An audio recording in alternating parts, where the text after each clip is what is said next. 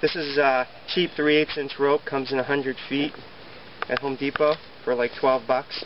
I've had the same one for years. I cut it into 25-foot lengths. So starting on one side of the trailer, I like to do right here, okay? Down here. I like to do the round turn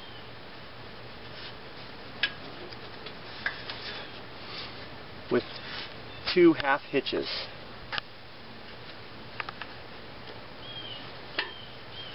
That's 1.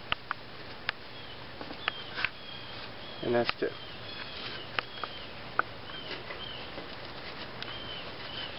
That's to start it off. Now I'm going to take this rope, throw it over the other side,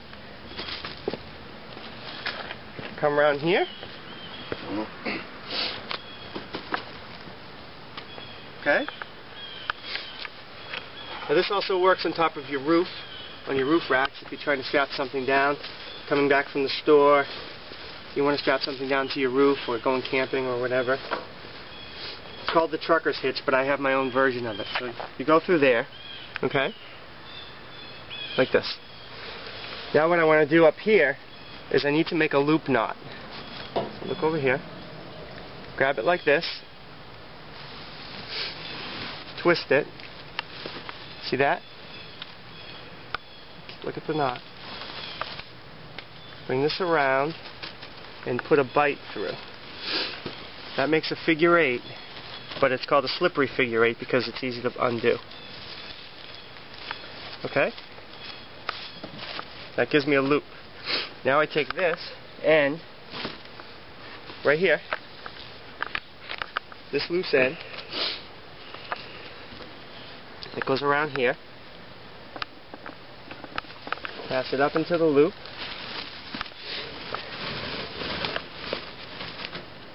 see that? Now pull. See all the leverage you get with the knot? Not me. See that? Pull nice and tight.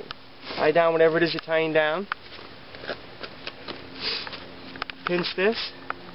Stop turning that. Pinch this like that.